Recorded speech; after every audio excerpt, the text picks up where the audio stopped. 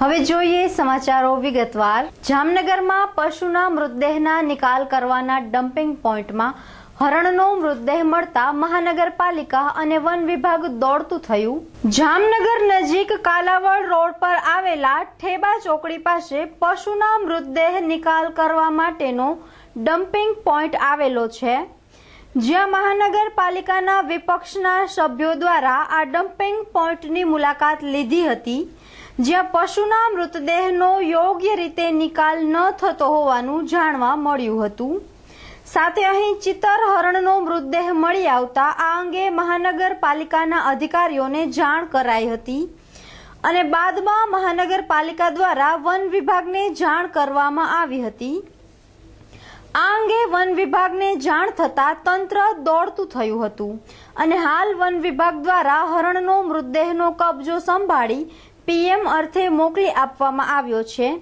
આ ચિત્તલ હરણ હોવાનું વન વિભાગ દ્વારા જણાવવામાં આવ્યું હતું અને આ હરણનું મોત કેવી રીતે થયું અને હરણનો મૃતદેહ ડમ્પિંગ પોઈન્ટ પર કેમ આવ્યો તે અંગે તપાસ હાથ ધરાઈ હતી।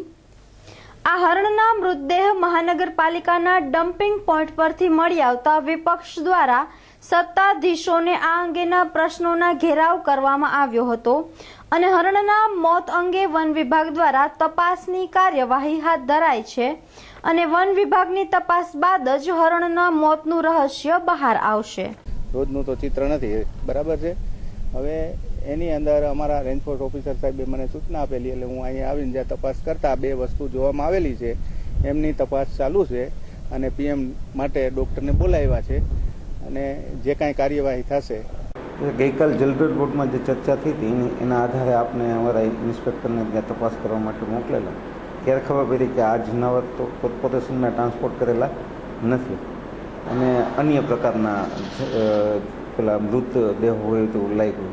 એટલે પછી અમે તરત જ ફોરેસ્ટ વિભાગને જાણ કરી અને ફોરેસ્ટ વિભાગે એવું કીધું કે આ હરણ અને નીલગાય હોય છે અને એ લોકોએ એમનું રોજકામ કરી અને કબજો સંભાળી લીધો। હવે જે કાંઈ વિધિ કરવાની થશે તે ફોરેસ્ટ વિભાગ